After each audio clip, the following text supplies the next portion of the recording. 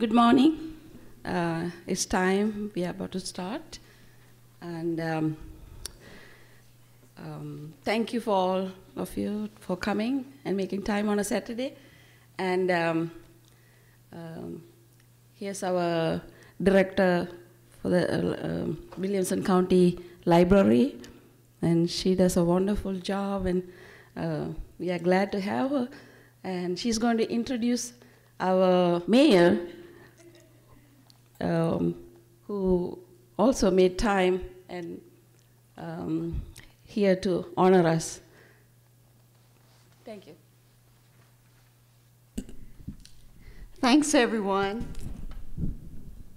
for coming out on this beautiful Saturday to celebrate poetry in Williamson County. My name is Dolores Greenwald, and I'm the director here at Williamson County Public Library. And I would like to thank the Poets from the Neighborhood for putting this together today. And you've got a packed agenda, so I'll be quick in my statements. I would like to mention that if you get the opportunity before you leave, notice some of the capital projects that we've been working on. We've gotten some new carpet. We have our computer lab is now going to be a learning center. We've updated it. We haven't had a ribbon cutting on that yet because we're still kind of putting everything together. But we've had the opportunity to have several projects this year that I'm very thankful to the county commissioners and to Rogers. I often tell people when it comes to quality of life issues and library issues that Mayor Anderson gets it. He understands, and appreciate his support. And we have a lot of different activities going on. We have an adult gardening series. We're starting an Alzheimer's Lunch and Learn series beginning next week. So if you'd like to find out what's going on at the library, all you have to do, send an email to ref@williamson-tn.org, and your news comes in every week in your email. Easiest way to do it. And briefly talking before we got started today, Mayor Anderson mentioned one of his poems, one of his favorite poems, which it sparked one in my mind too that I would quickly like to share. It is a very famous poem by Rudyard Kipling, and it's called If. If you can keep your head when all about you are losing theirs and blaming it on you, if you can trust yourself when all men doubt you, but make allowance for their doubting you, if you can wait and not be tired by waiting or being lied about, don't deal in lies, or being hated, don't give way to hating, and don't look too good nor talk too wise. If you can dream and not make dreams your master, if you can think and not make thoughts your aim, if you can meet with triumph and disaster and treat those two impostors just the same, if you can bear to hear the truth you've spoken, twisted by knives to make a trap for fools, or watch the things you gave your life to broken and stoop and build them up with worn-out tools, if you can make one heap of all your winnings and risk it on one turn of pitch and toss and lose and start over again at your beginnings and never breathe a word about your loss, if you can force your heart and nerve and sinew to serve your turn long after they are gone, and so hold on when there is nothing in you except the will which says to them, hold on. If you can talk with crowds and keep your virtue, or walk with kings nor lose your common touch, if neither foes nor living friends can hurt you, if all men count with you, but none too much, if you can fill the unforgiving minute with 60 seconds worth of distance run. Yours is the earth and everything that's in it, and which is more, you'll be a man, my son. Thanks, everybody, for being here today.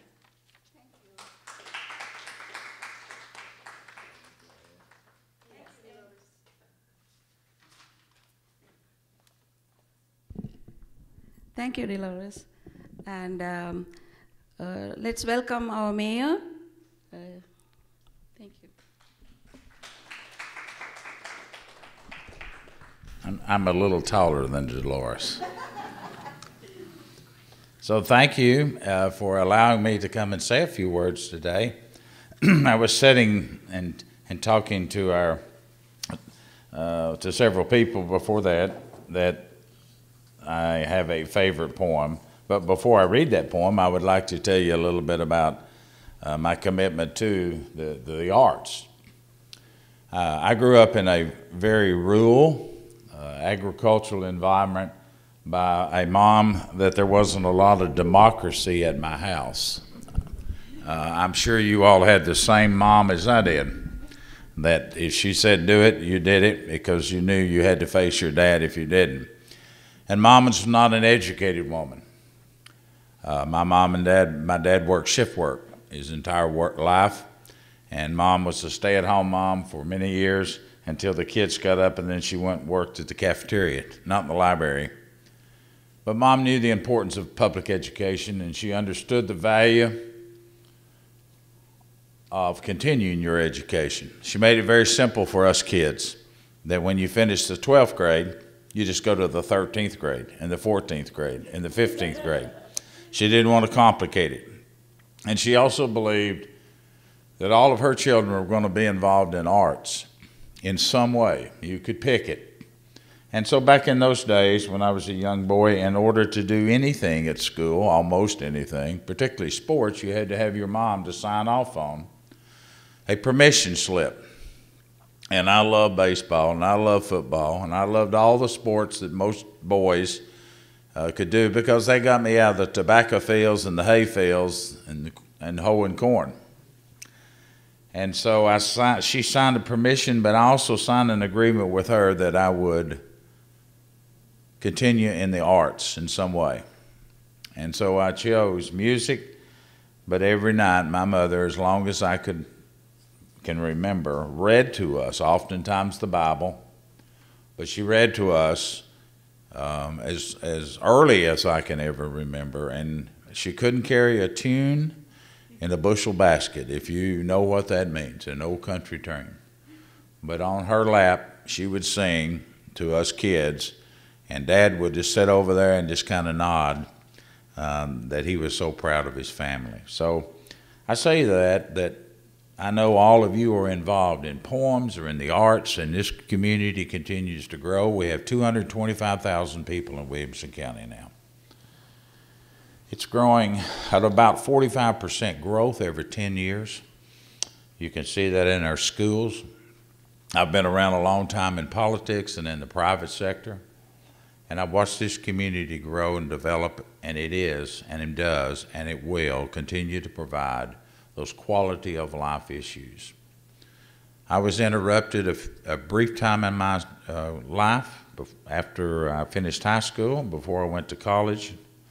I went to the University of Tennessee, but I spent 4 years in the military, and I know that Judy is going to do something later today for our veterans. And veterans are very special people in my heart because I served in Vietnam, I served in Africa, against some real tyrant people. So it's always great to have a community like this. So I'd like to read this poem. It's called The Dash. Many times I'm called on to go and do funerals. I do not mean to bring this down by reading this, but it's a very important poem. And if you've ever heard Diane Ellis, then you might have heard of this poem. And it's called The Dash, and it goes like this. I read of a man who stood to speak at the funeral of a friend. He referred to the dates of his tombstone, from the beginning to the end. He noted that the first came the dates of the birth, and spoke of the following date with tears, but said what matters most was the dash between those years. For that dash represents all the time that one is spent alive on this earth, and how only those who loved know what little fine is worth. For it matters not how much we own, the cars, the clothes, the cash. What matters is how we live and love and how we spend our dash. So think about this long and hard. Are there things you'd like to change? For you never know how much time you have left. You could be a mid-dash range. If we could just slow down enough to consider what's true and real and always try to understand the way others feel and be blessed and be less quick to anger and show appreciation more and love the people in our lives like we've never loved before. If we treat each other with respect and more often wear a smile, remembering that this special dash may only last for a while. So when your eulogy is read, when your life actions to rehash, would you be proud of the things they say of how you spent your dash? Thank you very much.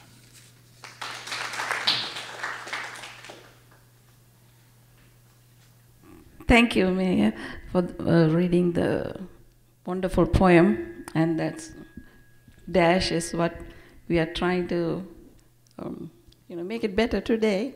I have a favor to ask you. We have some certificates of excellence recognizing people who have contributed and supported poets from the neighborhood. And all of you here probably have watched us on the TV and or heard about us. That's why you're here. So I won't go into that, and we are kind of in a time crunch. So we have a program that comes on every Friday on WCTV, and they are such wonderful people. And we have the local poets provide their work, and we are honored to bring their voices also there. And the WCTV team and the new director and program coordinator and all of the interns, they are wonderful. So here we have certificates for several people, and I think if I can, I would give appreciation certificates for every one of you. Anyway, thank you. You may read them. Yes, and this is. So this is presented to WCTV excuse me, for outstanding team support of the Tennessee Poets. So would one of you come up and receive this? Thank you. Turn around.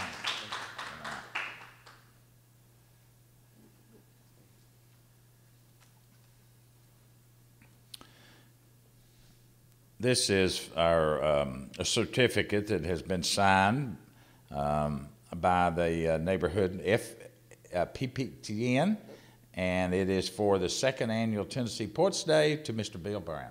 For being The keynote poetry. Mr. Brown. Thank you very much. I think she wants a picture. with you too. Oh.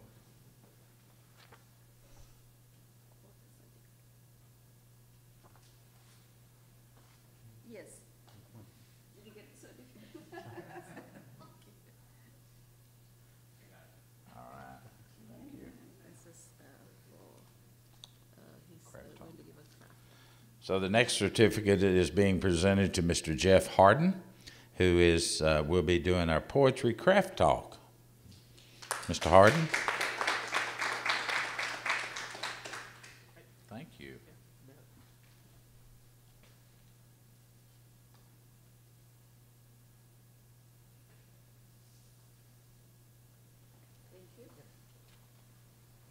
she's not here, but she helped us the very first birthday last year. She's not here, but we want to. So this certificate, although that Nancy Fletcher Bloom is not here, she really made a difference last year in the inaugural year of it. And on behalf of her, I'll give it. I'll let you stand up here and talk about her. Thank you. Thank you. Yeah, Nancy Fletcher Blum helped us a lot, and in our first inaugural Poets Day last year. She's not here today. She's kind of need your prayers. She's sick, so she deserves a lot of our prayers and love. And thank you. So I think we are ready to start the open mic poetry. It has to be your own work and has to be clean language, no profanity, please. And you'll get 5 minutes worth of reading.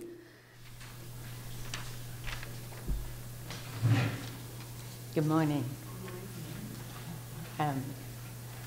We have 2 timekeepers who are going to tell you when you have gone over 5 minutes. Do we have more?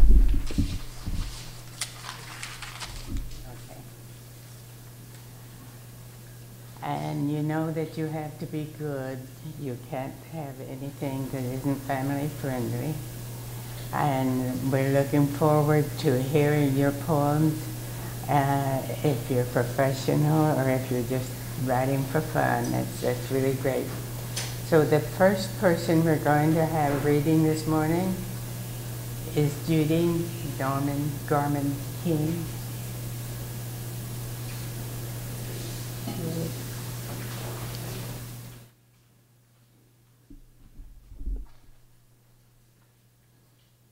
And is it 5 minutes or just one poem? Okay. I'm going to do actually 2 poems. The first one is short, and so I should fit into 5 minutes fine. But I have 2 soft spots. I have it for children and for veterans, especially Vietnam veterans, so I'm going to do both. The first one is just a child.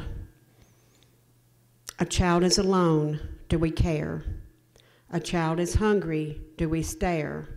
Do we share? A child is different. Do we stare? What difference could I be? After all, they're not like me. A teenager's confused. Do we teach wrong from right? A teenager's on drugs. Do we join the fight?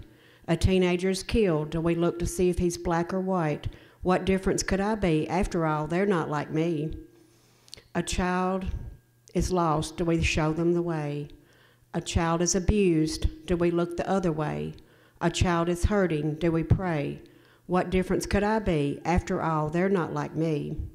But he looked down and said to me, what a difference you could be. Why do you look at the color of a face? You're all members of the human race. And do you know what's true? In my eyes, they're just like you.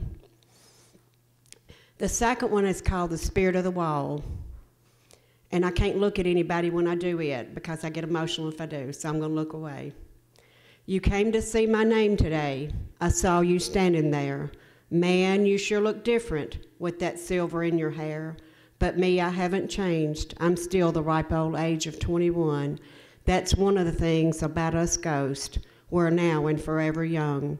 Do you remember how proud we were when we were called by Uncle Sam? And I remember being a little afraid when they shipped us to Vietnam. And I remember the heat, the marching through the mud, the sounds of all that shooting, and the sight of all that blood. And I remember when it was time for us to go home. I could not go, so you made that trip alone. You returned to a country that couldn't seem to understand how all the boys that left came back messed up men. Our country was a little naive before that mixed up war, and now we never can seem to get things back the way they were before. Now, some of us are just a name, just a small part of history, but with the building of that wall, somehow it restored our dignity. I saw that there is still pain even after all these years, and I'm afraid I saw a lot of bitterness in your tears. But this is a wall of love, and we hope that's what everyone feels, the warm spirits of all the ones that surround the wall that heals. I saw you had a family, a couple kids, and a pretty wife. Try to forgive the past and have a happy life. Well, I guess I'll go now that I seem to have said it all, but think of me once in a while, the ghost that stays with the wall. Thank you.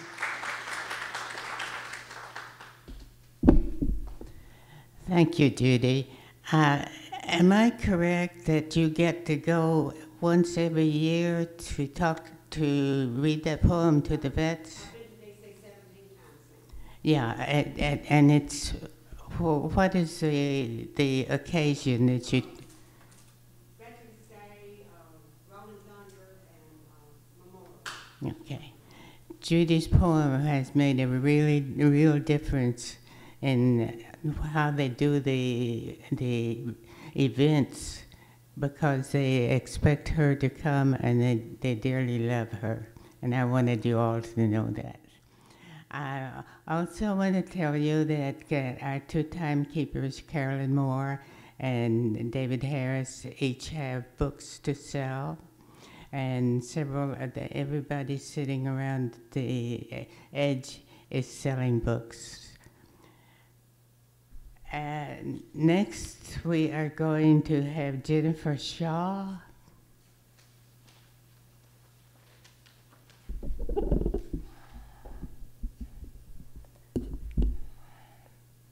Good morning. My first poem is entitled Immortalized in Stone.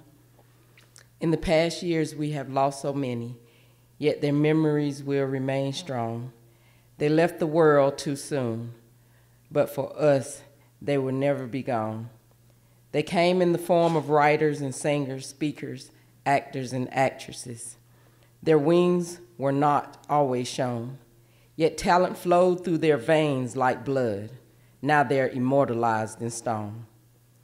We all gasped with each loss, yet so many times they stood alone, no one to share their deepest thoughts, because they couldn't find anyone that strong.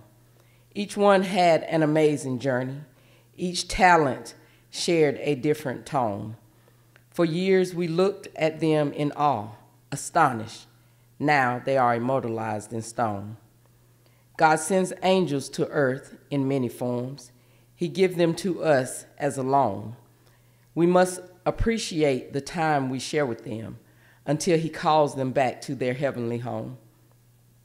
No words can replace their memories. Each one's remembered for their unique heart song.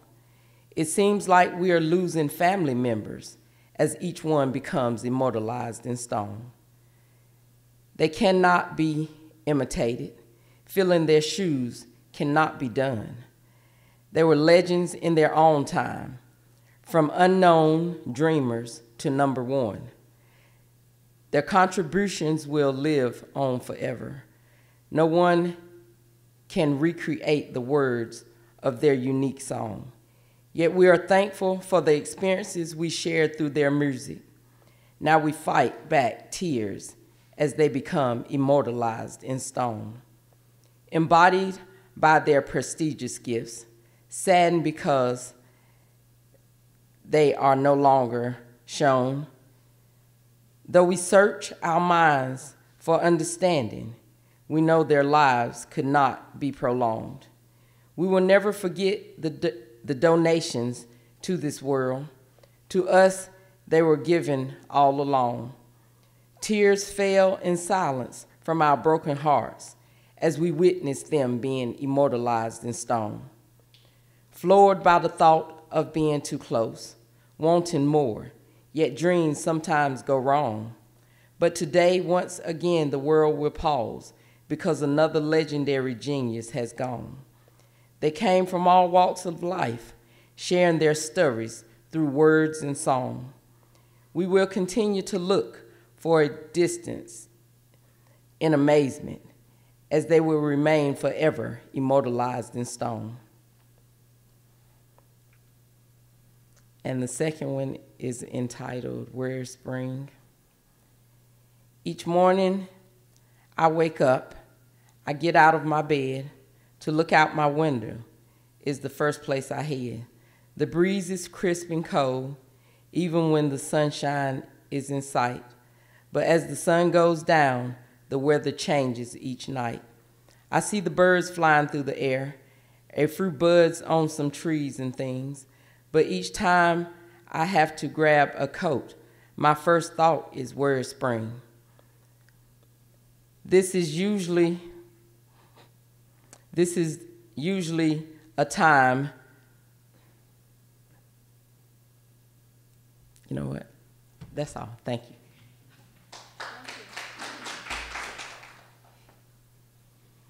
Thank you for that beautiful poem on memories, and then the poem on living life as it is today. I really think that your poetry is beautiful. Thank you. And next we have Catherine Adams.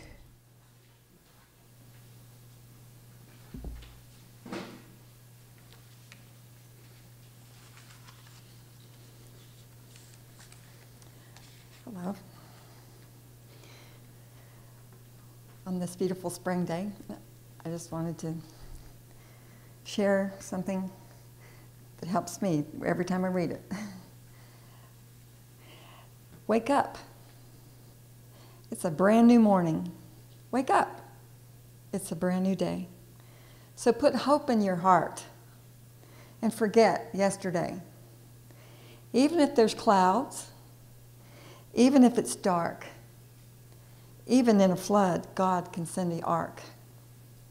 Look up. Don't be discouraged. Don't let the tears get in your eyes. Don't let worries cloud your mind. Leave them all behind. Look ahead to the future. Let love light your way. Let God renew your mind. Tomorrow is a brighter day. Look up. Don't you worry. Keep a song in your heart. Even if you're weary, don't ever give up. Look up and see the sunrise. Don't let burdens cloud your mind. Cast them on your Savior. Leave them all behind. Look ahead to the future. Ask God to heal your soul. Then you'll feel such joy you thought you'd never know. So be of good cheer. God is always near. Look up to Him and never fear. Look up. Don't you worry. Keep a song in your heart. Even if you're weary, don't ever give up. God is all-knowing. He has a plan for you. With Him by your side, there's nothing you can't do. So look up and see to the future and see a brighter day. God will be beside you all the way. And I'd like to say another poem that I have. I want to sing on the top of a mountain, fly away on the wings of a song, or snuggle up by the fire at night. It's right where I belong, right where we belong. Lie in a meadow of flowers, together in a soft rain shower. As you put a bloom behind my ear, it's perfect just to have you near. Wherever I am, whatever I do, I hope you know it's true. Wherever I am, whatever I do, the perfect day is being with you. Let's have a picnic by the lake. Feed the ducks and take a dip. Catch a fish, cook it on the grill. I'd plant some kisses on your lips. Let's sit on the front porch swing, say hello to the man in the moon. See the Milky Way and count the stars while resting in your arms. It doesn't matter what we do, as long as my arms are always wrapped around you. Wake up and watch the sunrise. Put our toes in the soft, warm sand. Far away on a tropical island, watch the sunset holding your hand. lie in a meadow of flowers, together in a soft rain shower. As you put a bloom behind my ear, it's perfect just to have you near. Wherever I am, whatever I do, I hope you know it's true. Wherever I am, whatever I do, the perfect day is being with you. Thank you. Okay, that was really two lovely poems on how to live today, how to enjoy every day, and particularly springtime, which is you just automatically feel good in springtime. So thank you, Catherine. Next, we have Bruce Jennings, who is a popular poet around here, and I'm glad you're here, Bruce. Thank you.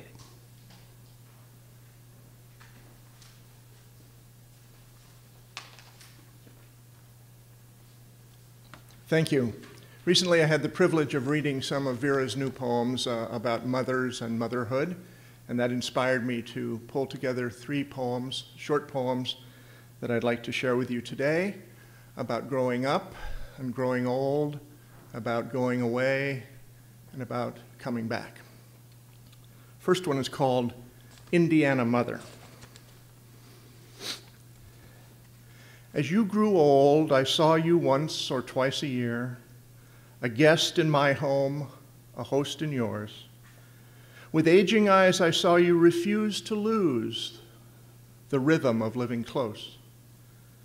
Remembered feeling embroidered slowly, conversation begun while passing in the hall, other things in mind, continued over dinner the next day, finished late at the kitchen table, last cup of coffee for the night, wife and son asleep. I chose a living far away, without the slightest, without any idea, honest to God, no idea of what I was giving up, and now you're gone, have lost. You knew when you gave me birth the forked way of an Indiana mother, either to keep close an ordinary son past childhood, who would pay the price of living in a flat land, or to bear more gift with wanderlust built in, who would kindle only from afar. You knew what I was stealing. You knew and never said, with roads long closed and past behind us, we can speak of this quietly now as the ticking of the grandfather clock in the late afternoon. Next poem is called Coming Back North. You came back north with nothing but cancer and a line of credit, forsaking the South Florida smell, the taste of water you didn't like, seeking a bed near mine. You came back north with no need to speak of debt. We knew what was to be, played out in a zone of life where obligation whispers. You came back north with nothing but x-rays and memories. We exchanged 2 views, inside out and present to past. No hope and hoping backward. You came north to go back, and I had to find my own way home. Third one is called How Mothers See. My mother said she has eyes in the back of her head. She was a watchful woman. At 4, I used my stealth to slip into a room, plotting and investigating some mischief. She would call from the kitchen, summon me, or otherwise describe what I was about to do before I did it. Come out of there now. Put that down. Don't you stick your hand in the fishbowl. Thus began my lifelong fascination with epistemology. But at the time, I had other fish to fry, and joined my mother also frying fish in the kitchen. A 4-year-old is literal and trusting, a dangerous combination then as now. I could not explain how she saw what I was about to do in another room, line of sight and all that. To give the lie to her claim, I began a quest to find the eyes in the back of her head. The Holy Grail comes in many forms. She was patient as I mussed her hair. She wanted me to search, you see, not to take a fib like that for granted. She was a watchful woman. Search I did. The smell and softness of her hair was what I really was after, and it lingers most vividly now, eclipsing my frustration at repeated failure to find her extra set of eyes. The neighbor girl, my playmate then, submitted herself to the same inquiry with similar results. The hypothesis remained that women obtained eyes in the back of their heads when they become mothers.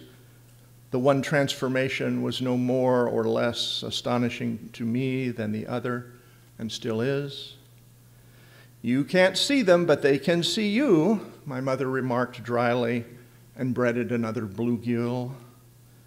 For many years thereafter, abeyance set in, and the backward-looking eyes of a metaphor of love ceased to watch. At any rate, she stopped using them. She no longer needed, or wanted for that matter, to see what I was up to in another room. At the last, the eyes in the back of my mother's head returned with a new task when she came to my home in April to remember, say goodbye, and to die. We sat together looking backward while staring straight ahead with my soothing hand. She let me search her hair once more. From her little room, its flowered wallpaper my wife and I had hung, a sunny window with yellow curtains and a breeze, she watched the rest of the house, knew where I was, what I was trying to do before, and even better than I did, as ever, with those eyes in the back of her head.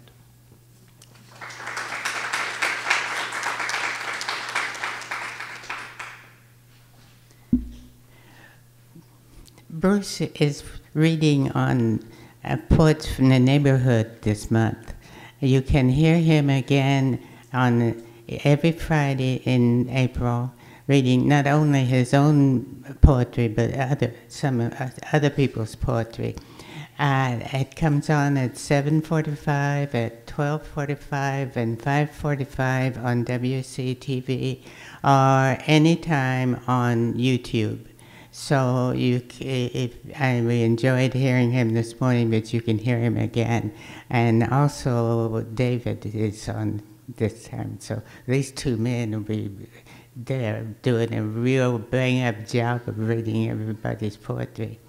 Joseph Powell.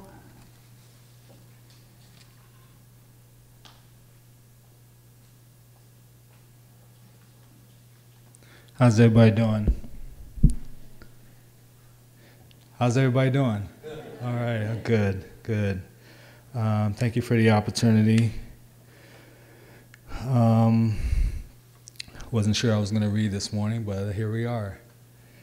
This first piece I'm going to do, since it is Poetry Month, National Poetry Month, is a piece that I wrote in honor of my favorite poet, Maya Angelou. And this is called A Hymn for Sister Maya. The epitome of eloquence, the embodiment of elegance, Queen, Mother Africa descended in all her glorious splendor. Her voice, once silent long ago, now springs forth like the thunder of 1,000 rainstorms, and just as nourishing. Or like the still small voice of a gentle angel, bearing glad tidings of great joy. Her beauty knows no equal. Her words are like fine silk, smooth to the touch, pleasing to the skin. Or a double-edged sword piercing bone and marrow, for she can't help but bring forth truth, the truth. It is her gift to us, her calling, her life's blood. Her duty is one raised up from the wilderness, not as a reed swayed by the wind, but a prophetess of the highest order. She is that heaven we find in a wildflower, our mirror to nature. But not only that, she is the storefront preacher, the street rapper, the social worker, your favorite teacher. She is mother, daughter, sister, lover, friend, our fielder of dreams and conveyor of nightmares. She is the cry of Rachel weeping for her children and refusing to be comforted. She is the song of the Virgin Mary in praise to her God.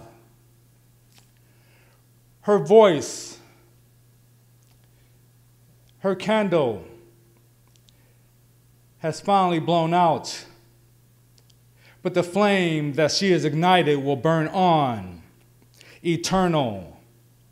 For that is what flames do. How much time do I have? Can I do one more piece? 2 minutes. Okay. Thank you. This next piece is entitled Failure is a Bruise, Not a Tattoo. Seen on a church marquee this morning, failure is a bruise, not a tattoo. Words I needed to read at just that moment. Sometimes they come at you like that, like a poem you didn't know you had in you, or a long-forgotten song that used to inspire you, that now makes you feel just as strong as it did back then. Like the words, I love you, from your lover, or your mother, or your daughter. Those 3 words that will never get old. Like the words some wise person at a local church came up with, who was inspired, maybe even encouraged, to put on their marquee for people like me who need to know that we are not failures, at least not the failures we commit, that, like bruises, they are only temporary. They fade away and then are gone, like tears and rain. And what remains can be just as beautiful as a brightly inked tattoo. Thank you.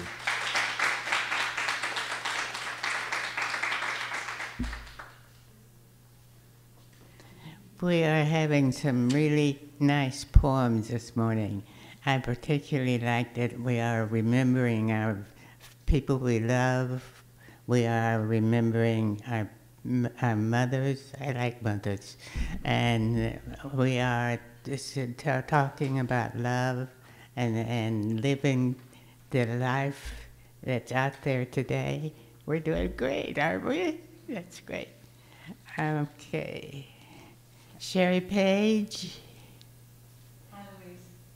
Hi. You want to read? You know, Come on. I Yeah. did not come prepared for that, but there's one that I can do. Okay. Sure. So thank you. Sure, appreciate it.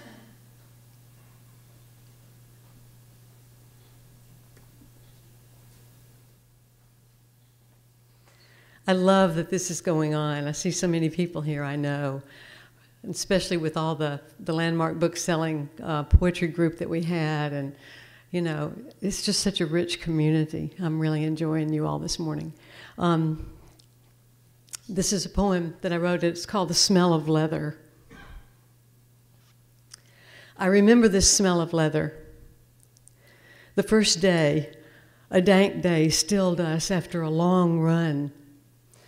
Trees were high and bright as flags waving, faces glistening from the teamed effort of getting to this rise on the hill. Deep breathing, a kind that only happens here. The great hearts beneath us snorting out their pleasure to be so alive. I remember as turkey buzzards grace the blue above like angel kites, you turning to whisper, God is in this place. And we knew we followed more than foxes.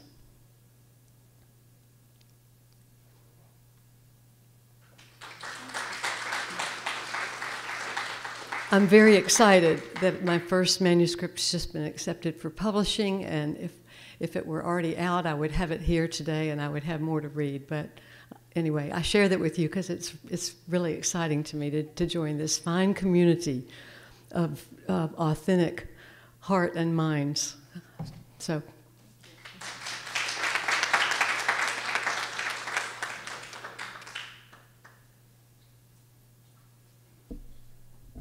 Wow, congratulations.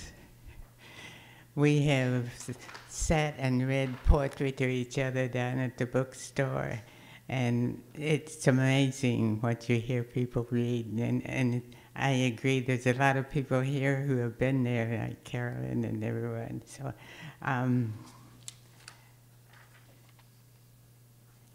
Susie, are you going to read this morning? Looks like we're to you.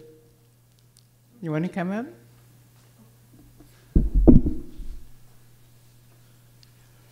Hi. Mine are mostly really short. Findings of fact and conclusions of law. Words are not toys. Secrets have consequences. Forgiveness is possible.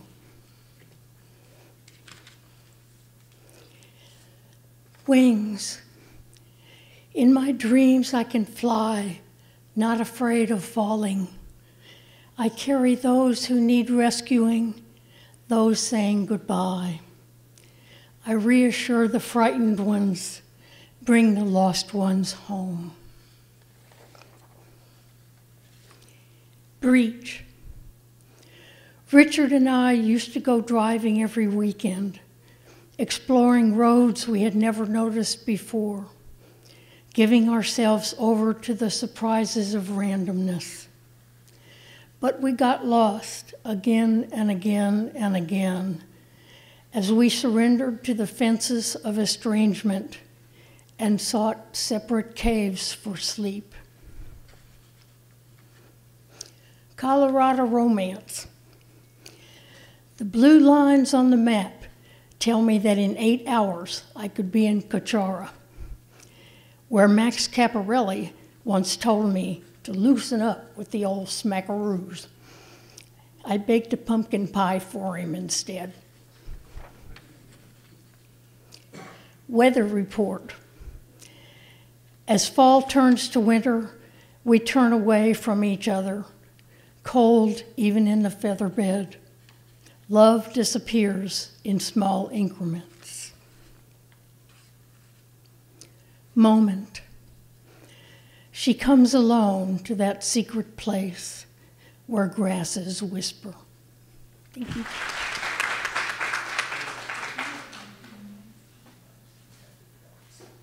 Thank you, everyone who read for the open mic. And thanks again for coming, and wonderful poems. And I just want to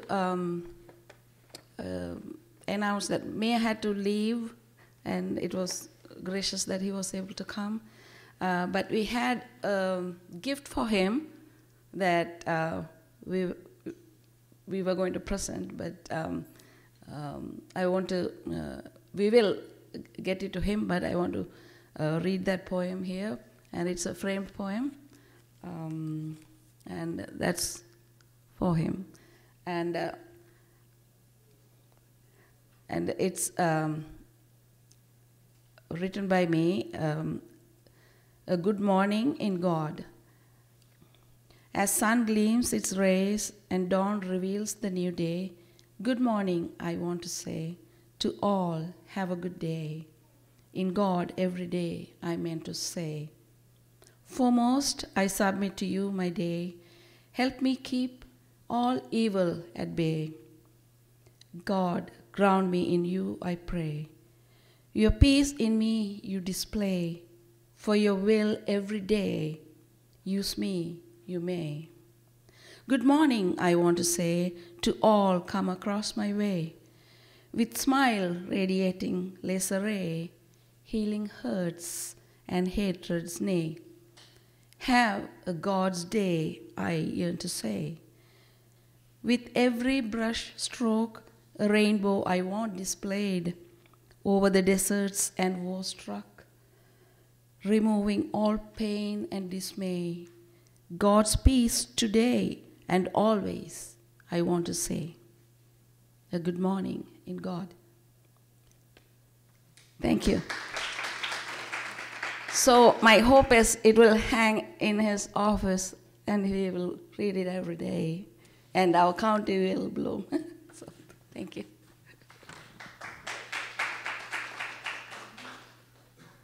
I want to let you all know that Poets from the Neighborhood, we have a weekly program on the TV, and we accept poetry submissions. The information is on that poster board, the green one. So send us poetry, and also if you are interested in reading and being on the show as hosts, please let me know. We can talk about that. And also, I think, is that a critique group? And we have a critique group every second Saturday of the month at 10:30 and until 12:30 in the here, right here at the library second floor, Williamson room. So anybody interested, please join us. You're welcome. Thank you. And I think we are ready to ready for our keynote poetry that we have been waiting for. Here's Bill Brown.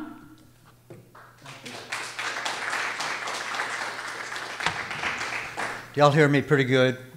Okay, I'm sort of loud anyway, so I don't always need a mic. It's wonderful to hear your poems and then read to you. It's an honor. And I love communities of writers, and this is very neat. It doesn't matter whether you're a beginner, whether you write for yourself or your friends, or whether you write to publish. There's something Jeff once said,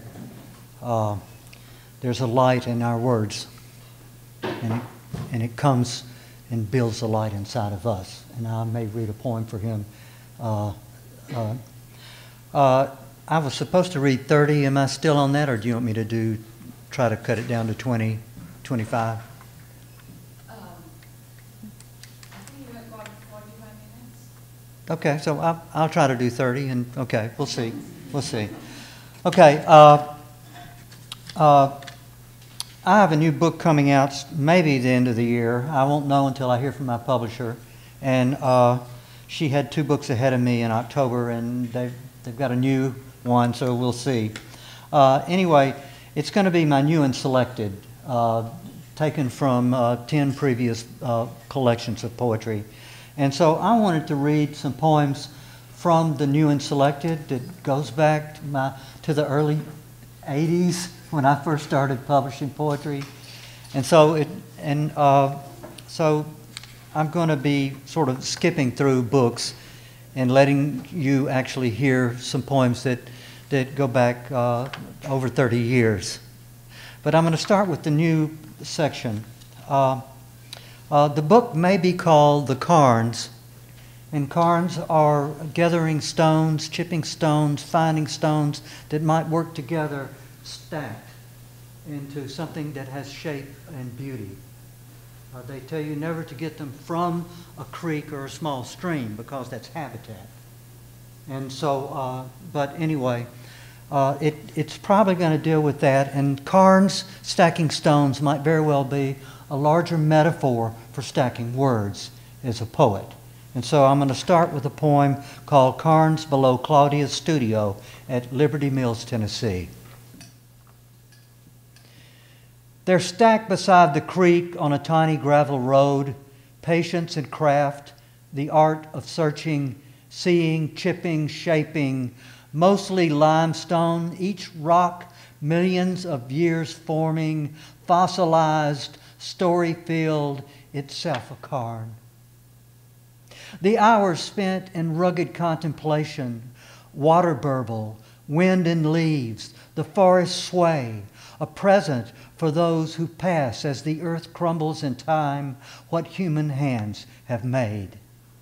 I stack words to remember what words alone can't say. The tongue is an eye, a poet wrote, not just a choking muscle fumbling with age. The earth a grave of lost words, stones and children's bones, a cairn itself crude and holy. The gift is in the labor, mother taught. Scrapped palms, broken nails, tired backs, the ordered wonder of shape.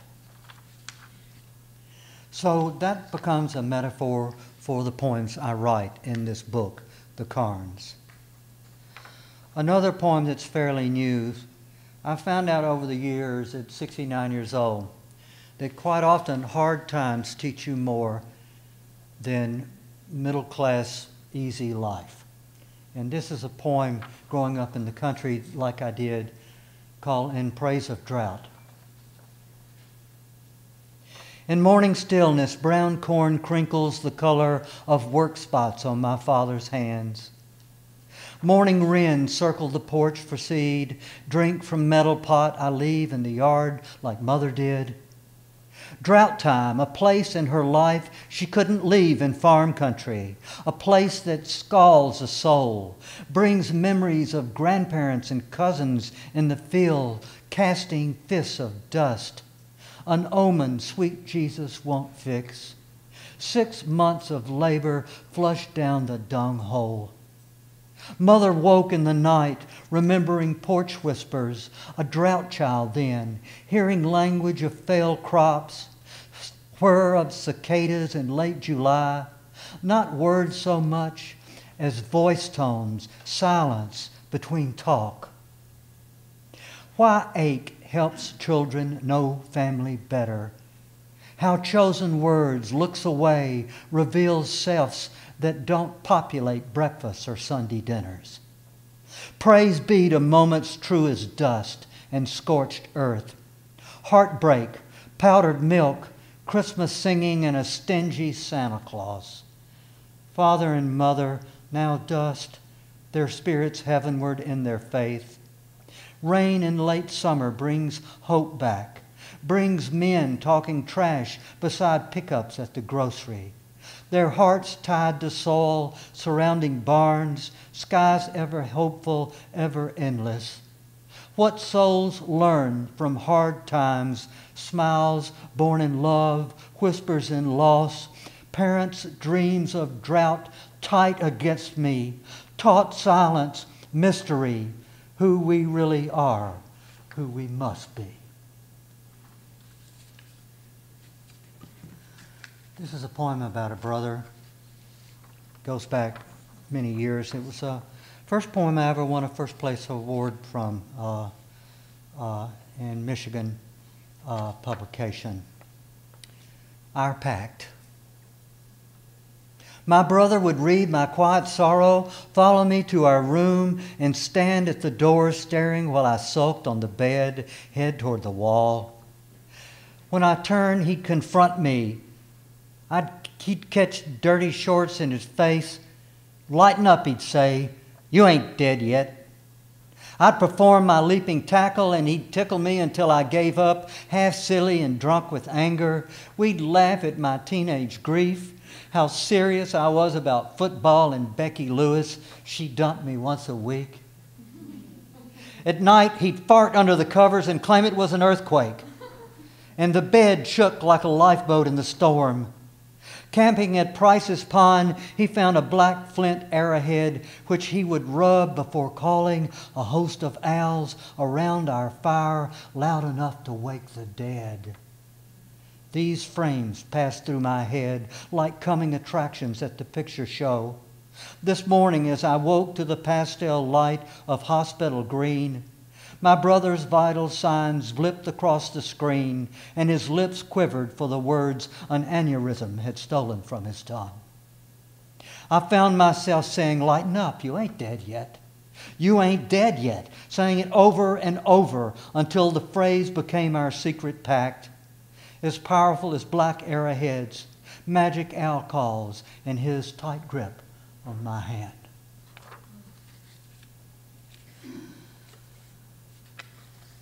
My grandmother was the storyteller of my family. She grew up part Cherokee. Her great-grandmother sang her mother Cherokee lullabies.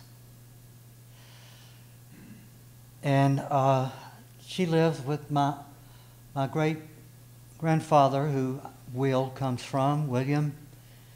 And they had a farm, 276 acres, above the Tennessee River on a ridge. And they've been dead a long time, but I still tell her stories over and over because that's how I started writing. This is called On a Park Bench in Heaven. On a park bench in heaven, my grandparents sit staring through all that holiness which glimmers, they think, like freezing rain on winter trees. They were pleased to be here at first, flattered to be taken, despite all their Sunday plowing. The pearly gates are just fine, my grandmother says, but she would trade the lot for a tin of snuff. My grandfather would sell his soul for a pocket watch. He's tired of asking every saint that flies by what time it is. All this gold and silver remind them of the dining room at the Holiday Inn.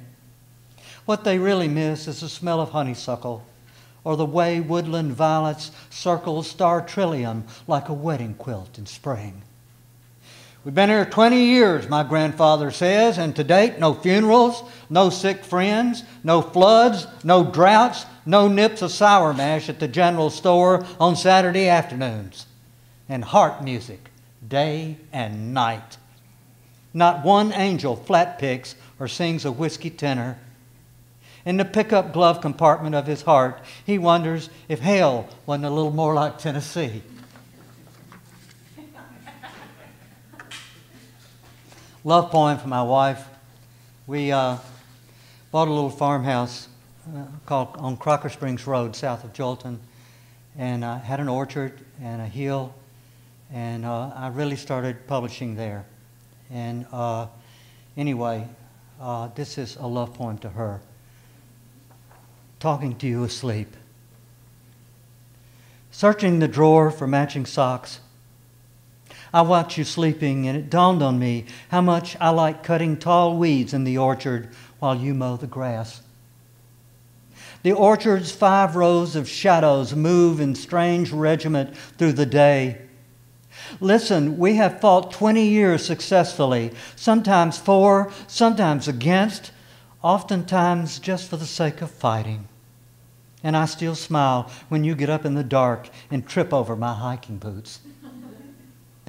When you crawl over me to get on your side of the bed, you pay me back with your sharp knees.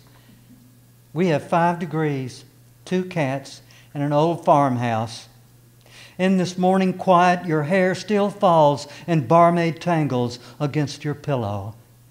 The only movement is through the window by your head, wind breaking orchard shadows when leaves dapple them with light.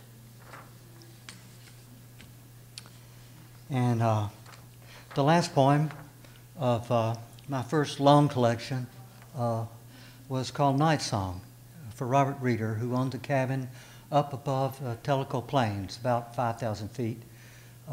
And there was no electricity. You heated with wood, and there was a horrible storm that night, and I was alone by myself. Night Song.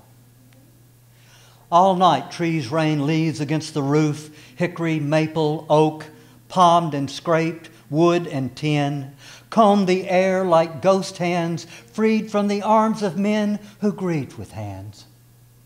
And in the ill logic of half sleep, the side of my brain which understands my heart heard the song of the leaves as they tossed across the night. I have lived among these trees for years. We have felt the sky's weight heavy on our seed. We are passengers on this gracious rock which circles a dying star.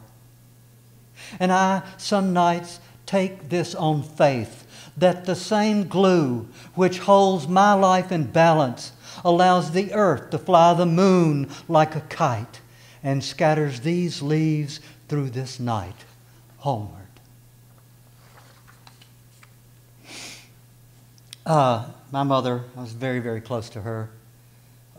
She started reading Shakespeare to me and Emily Dickinson when I was a child. She never went to college, never could, but depression hit.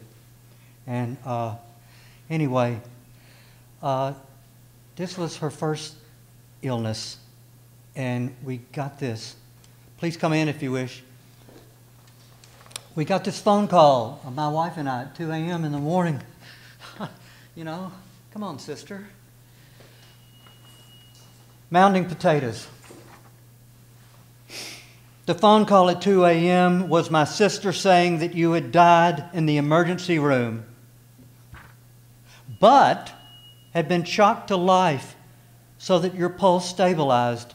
And you told the doctor you remembered the whole event, heart stopping and the sharp electric trip back.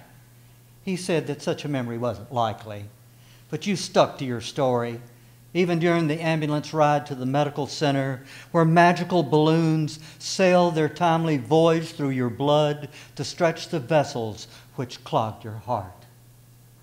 Mother, today you smile at my concern, knowing what death is like. At 82, you heard no voices from beyond, no angelic music fluttering a heavenly welcome. Your faith was stuck in the strength of this world as the frantic voice commands and the laying on of fire kept you in life's routine. 2 weeks later, I marveled to watch your strong hands mound young plants in my garden, dreaming the while of new potatoes with parsley resurrected from this simple ground.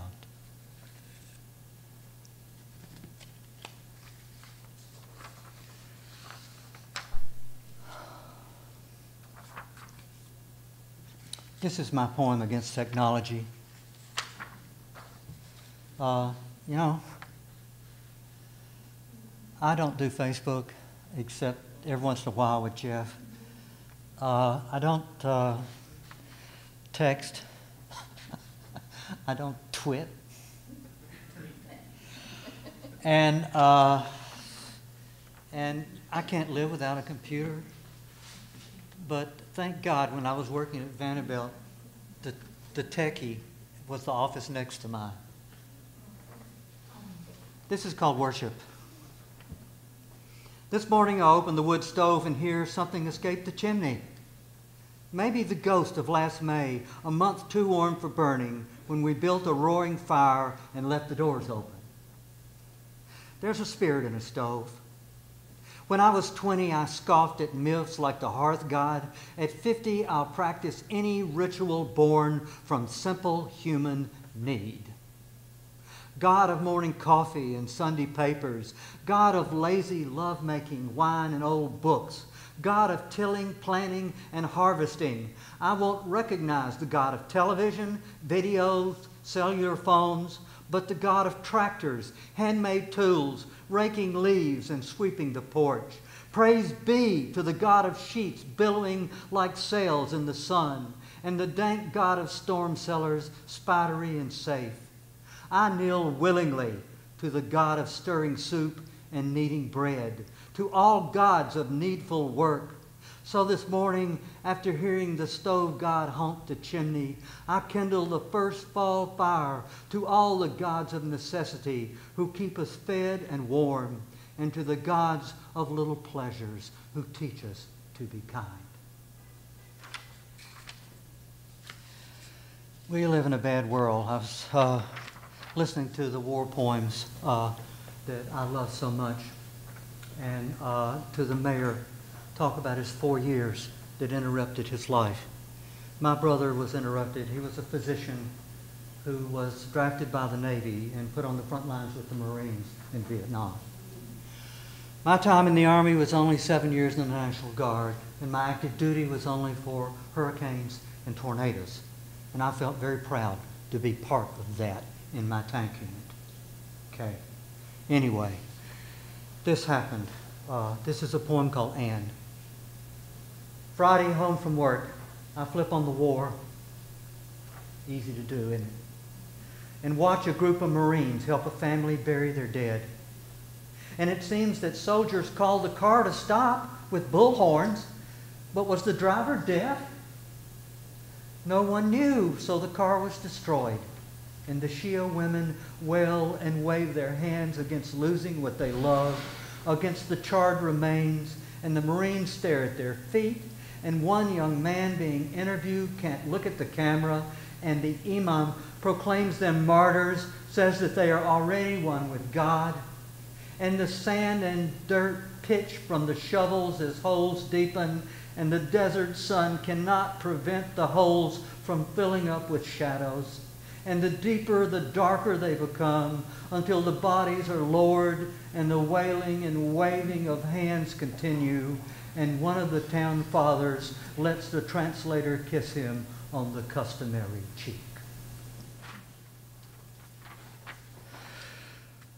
Could the Marines do anything because the car wouldn't stop?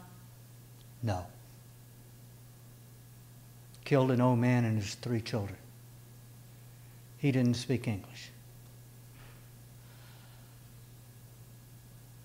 Iraq. I'm 69 years old and I've never lived in time of peace. Born in 1948, my father had just come back from the Pacific. He never would tell me, because I was just a little kid, that he watched Japanese soldiers drop like lemmings off of cliffs into the ocean. He saw spinning planes dive into human ships full of Navy men. He told my brother, who would tell me later in life after he was dead. Okay, Table 9, another grandmother poem, okay?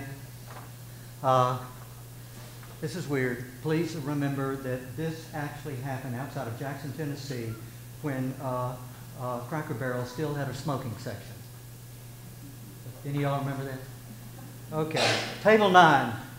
Oh, grandmother, while eating breakfast at Cracker Barrel, imagine my surprise to find your antique picture hanging in a grouping with a Coca-Cola sign, a stranger on a tractor, and a mule breaking sod. You taught me how to tightline fish on Cub Creek, to spit on my hands and rub them in sand to take an eel off a hook, to steal eggs beneath a hen, to suck on horehound to make it last. Which cousin betrayed you? Hacked a portrait at a yard sale, not knowing that you'd end up in a chain restaurant with old-timer motif. The last time our eyes met, you were in intensive care at the Madison County Hospital, hooked up to machines, your jaw set against doctors who wouldn't let your heart stop so you could drift to your just reward. Now you hang above Table 9 in the non-smoking section, honored or condemned, I don't know, to gaze at 2 eggs over easy with hash browns. Rhonda will be your server now.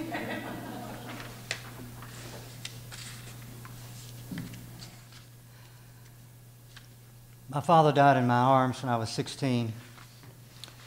I never knew if I'd killed him, trying to pump his chest, trying to give him mouth-to-mouth resuscitation that I learned as a Boy Scout. it didn't work.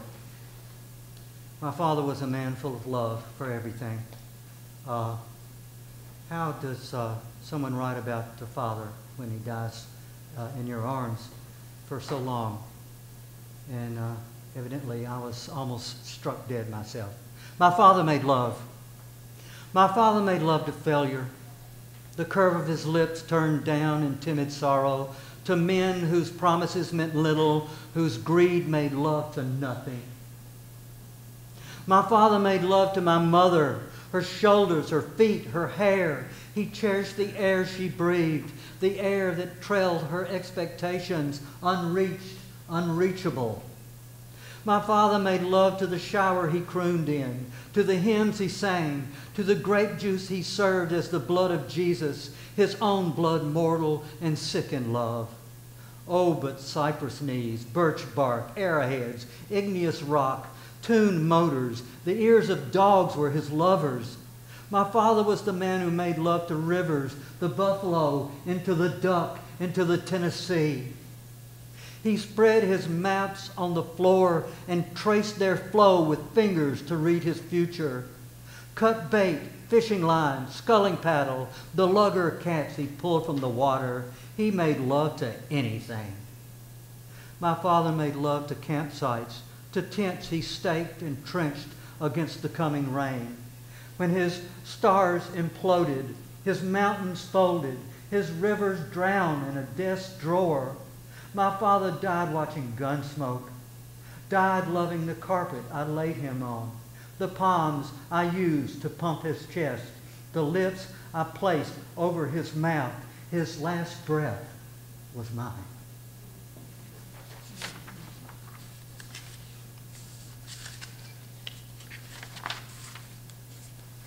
Two more poems. Well, two short and one other, okay? The names of creeks. I was riding the back way to go trout fishing at the Caney Fort, and I started looking at the names of creeks, and I started writing their names down. And this poem just had to come. Today, the rounds of hay sit quietly in their fields. A light frost melts from their tops, steams the air like loaves of fresh bread on someone's porch. The hills, like the heads of children sleeping, are scruffed with hardwoods. They tangle with huckleberry, like my morning heart, not easy to sort through, pathless and mum. Accept whatever comes, a poet said. I want to invert that thought, come to whatever accepts. But the words don't make the right sense exactly. Today, sense nestles in the names of creeks, Dry Fork, crippled, troublesome, New Hope. Jeff read a poem once, and I read the poem once, and in it he says, the light which dwells in our words. And when I read it, I realized that I had been researching a color, indigo, which came into English when people from India and others began to trade dye. And so I saw an indigo bunny flash on the road, and I just had to find out more about that word, and just words brought my study to this poem. The light which dwells in our words. One can hear the river in a poem, feel the tug of forever as the moon glints the shoals, the current constant, the light changing interpretation as the planet moves. The light on a bunning's wing becomes the word bunning and will always be that light, half bluebird, half sun god. Indico from Spanish, from Latin indicum, from Greek indicon, Indian dye from indicos. How far can you trace a color in language? The same timeless sun bouncing off feathers as they flutter across the road. The word mother, she who first pointed out the bird feeding in river grass, will always be part of that name. Her face visiting dreams you after she's dead. She says the word bunting and indigo will follow, and the memory of the one who taught this bird at the edge of a river where the sun still bounces off a roll of shoals, where a person might come to reclaim a part of the self in hopes that the light which dwells in words in some way dwells in us. And I will finish with a poem again for my father. How do you build a father who died when you were 16 and you're 69? It's called the fictive imagination. Okay? All memoirs are full of it. Okay? Because we have to build a world as writers that is believable.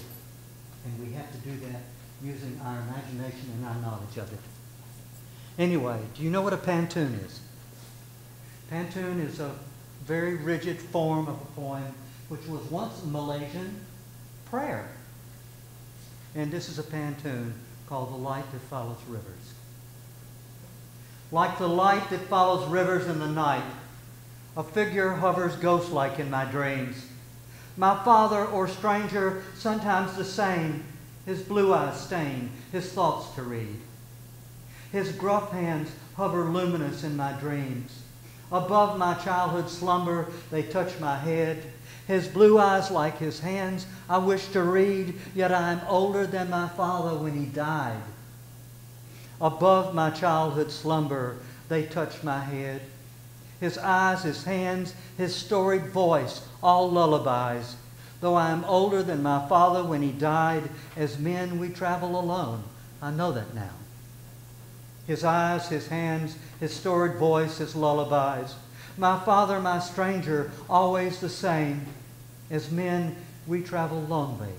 I know that now, like the light that follows rivers in my dreams. Thank you so much.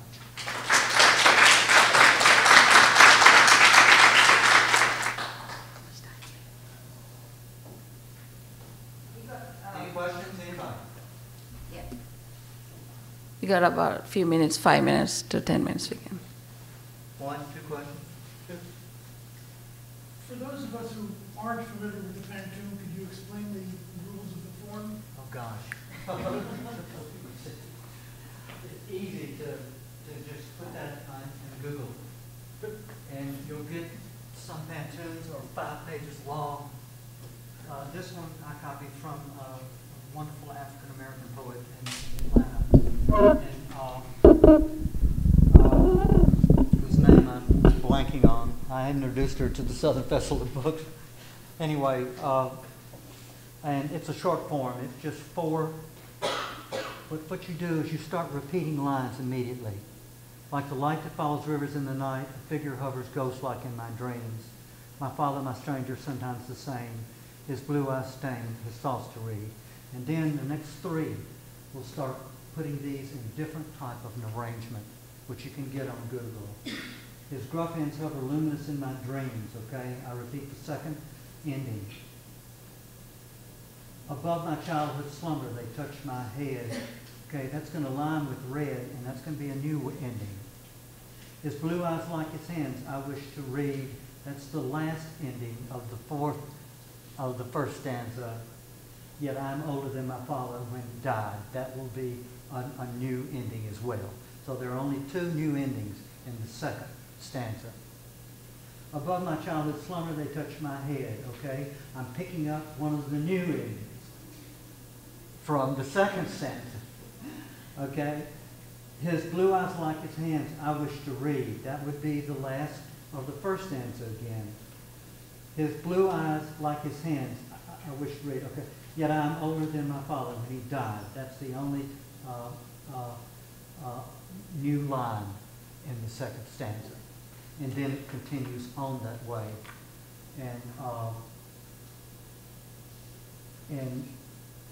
But you can get it. The main thing is, if it's 3 pages long, it has to keep changing the endings as the stanzas come. And it's easier to write one that's shorter. But it is a form of prayer, an Islamic form of prayer that changed into a poem. And it's most often thought in America by American poets as a Renaissance form. It is not. It came from Malaysia. One other question. Or is that it? I have one. Yes. Okay, writing that takes a lot of patience and a lot of redoing lines. Is it that it's easier to make a point? Your reason for writing that form, does it make you feel good that you have done it? Or why would we do it? You know, some of you were looking at me like, is he praying? It is almost prayer-like or hymnal-like in its repetition. And so, yes, it does make you feel. I was talking to the lady in blue back here about her short poems that I really admired when she read them. And I was telling her so many people who don't write don't understand that it is more difficult to write a short poem than it is a longer one. I find the same thing with this. That to be able to take that form and to actually bring it, my father, my stranger, you almost have to have opposites being made one in a poem like this. And isn't that what prayer does as well in many, many ways? And as a matter of fact, if you'll read some of the quotes from the Sufi master Rumi, who never wrote a word down. People just followed him around and wrote down everything he said because he spoke in poetry. You'll find that his short repetitions, quotes. Well, we have a poet in Georgia who spent his life interpreting them. Coleman Barks, yeah. Anyway, so sometimes short poems, getting it right, it's hard to do. But when you can capture the moment like this lady did in some of those short poems, it's worth everything that you put into it. Except sometimes it will take you days to find it. And sometimes you can write a prose poem in an hour and feel good about it. Anyway, thank you so much.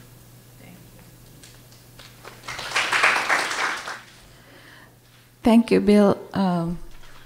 Susie, coming from Bill, that's great.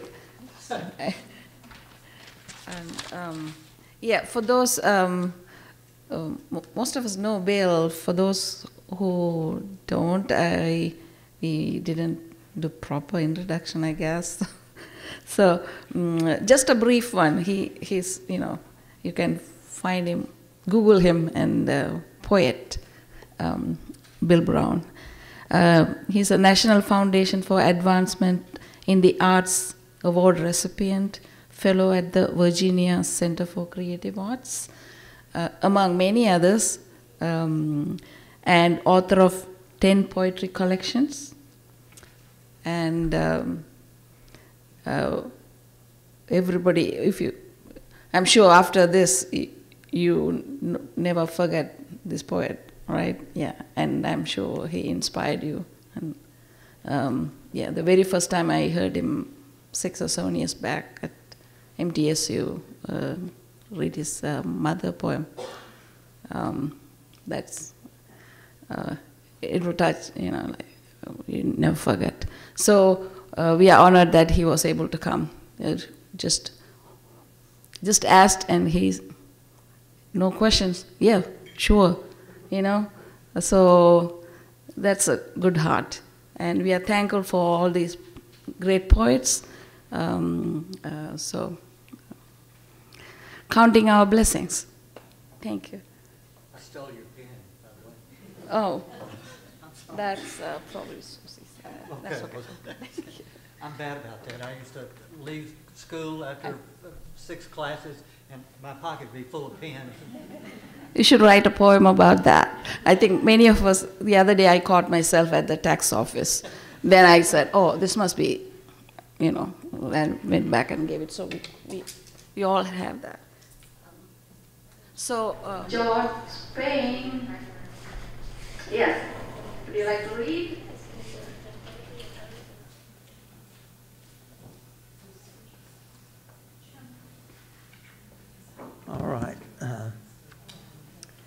I have 3 poems I want to read. It's from my book, new book of poetry, Dreaming the Fire Away. Listen to whippoorwills. Listen to the whippoorwills calling beyond the window as they did last night and the night before in the woods around the house where the great horned owl is hooting. I touched you, but you rolled away, your back to me, your heart broken in pieces like white porcelain. I had promised you to be true forever. My mother's ring is there to prove it, the one you took from your finger yesterday and placed on the dressing table, where it glimmers as a silver thorn in the moonlight. That day when I told you all that was in your eyes has disappeared and not returned. I had promised you 5 children and I did not fail you, but they can never repair what has been broken. Yes, the whippoorwills are calling to one another. In the darkness, in the tall trees, high above the house, and the owl is calling, and there is no answer. The devil is a gentleman. The devil is a gentleman on a fine blood horse. He sits on an English saddle, of course.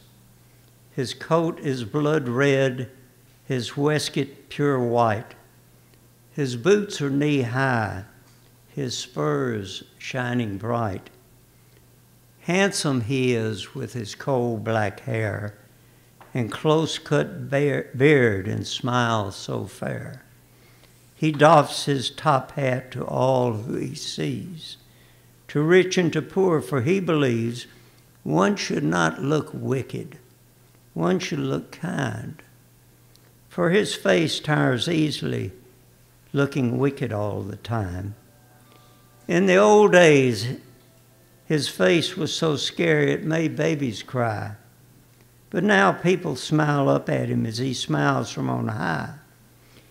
He knows he must change to keep up with man, who's changing faster than even God can, or so man believes.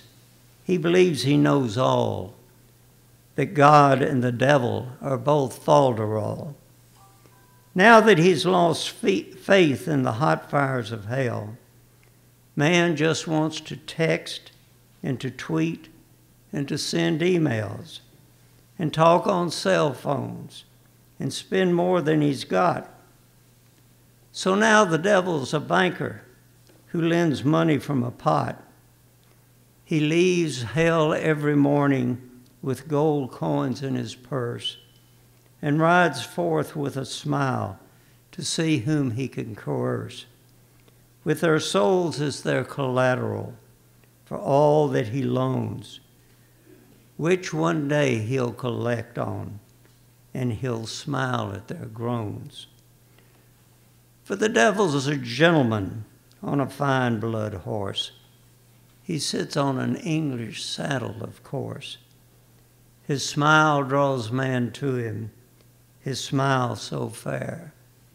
Handsome he is with his coal black hair. This third one was published in 1969 in Russia. It was one of the first things I ever wrote. I'd written some other poetry, though I write primarily historical fiction now.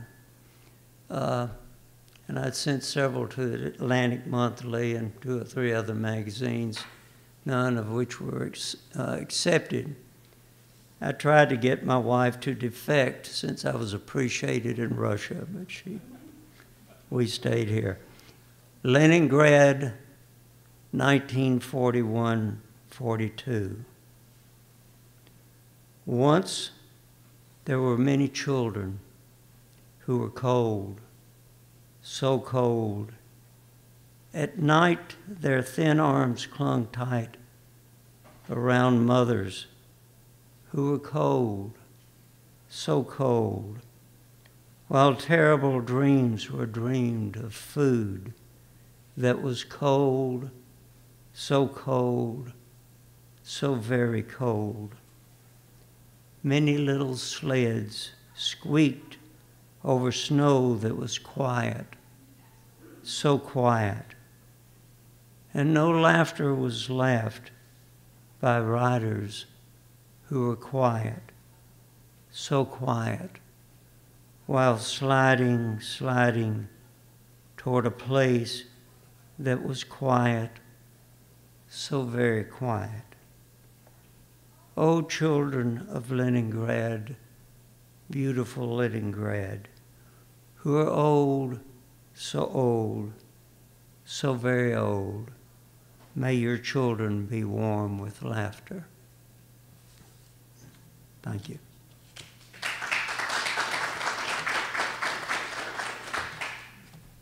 Did you show the book? Yeah, there's the book. So he has his book here. Yeah, so thank you. Linda Dunn. I'm going to share 3 poems, short poems with you today from my chapbook, Shape and Shadow. And the first one came about because one night I was driving down the interstate and there was a super moon, and I howled at it and made the mistake of telling one of my sister poets about that, and she said, write a poem. And so that's where this poem comes from. It's called Urge. Moon calls tides, my zodiac sign water. Moon calls me. Unlike the sea, I cannot flow outward physically. Moon stirs primal essence, concealed, not denied. It insists that I howl, sometimes in silence, but sometimes out loud. And the next one is, well, it seems to have skipped away from me here. Oh, here we go. This one is a metaphor poem. You may be familiar with that, but it seems to be talking about one thing, and as you read through it, it's talking about something else. And it's called Repairs Needed. Another deluge envelops us, and the gutters still aren't fixed. The translucent veil descends, but cannot disguise the problem. No channel exists to control the flow. A rivulet circles our foundations, deepens its path with each passing storm. Our choice, avoidance, not resolution, so the gutters don't get fixed. Perhaps the structure will wash away. And the third one is the last poem in the book, and it may be my favorite. As you know, our poems are like our children, and they're all equal, but some of them we do love a little more equally than others. It's called Observations on an Autumn Evening. Low slanting sun gilds all it touches. Even old white horse, himself burnished, swishes a tail of floating gold strands, grazes on tawny summer grass remnants. Dried leaves float down, seeking their rest, and unburdened branches whose shapes are revealed in their true patterns against a pale sky. As day's last light blends to night's shadow, I am content. Seasons of life blend one to the other, reveal things more clearly in a softer light. And since I've got some time, I think, I'm going to read one that suddenly occurs to me is probably appropriate since it's Poetry Day here in Williamson County. It's called A Poem Is. A poem is words I cannot say, dreams destroyed, hopes retained, love confessed, emotion chained, fiery rage deep within, truth I fear to know, tears behind the smile I wear. A poem is the face I would not show. Thank you.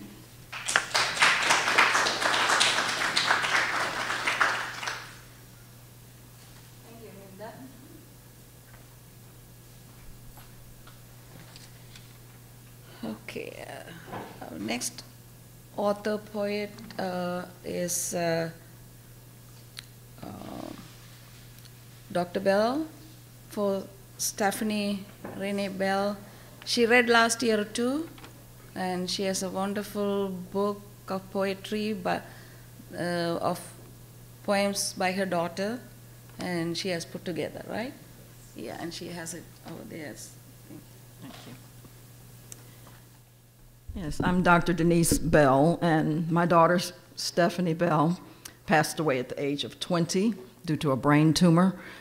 And these poems are from her autobiography, and she also wrote 4 novels.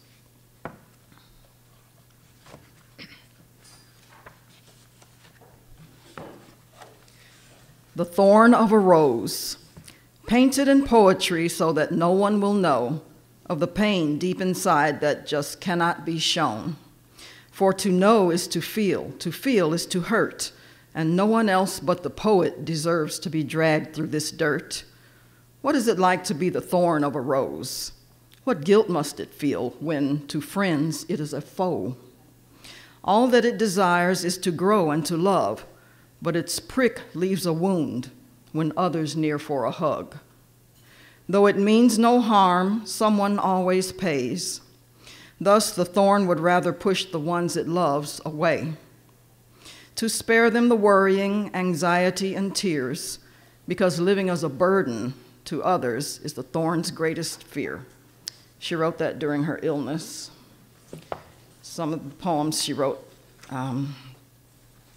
before her illness, such as this one, I believe. I found these after she had passed. I didn't know she had written so much. And some are just dealing with just normal teenage angst. This is called Naked. They all want something from me, entertaining their perception of me. In private, they measure me. Their love is empty. It's about what they can take from me. Thus, their love is lust. There is no respect. I'm the vessel to their success.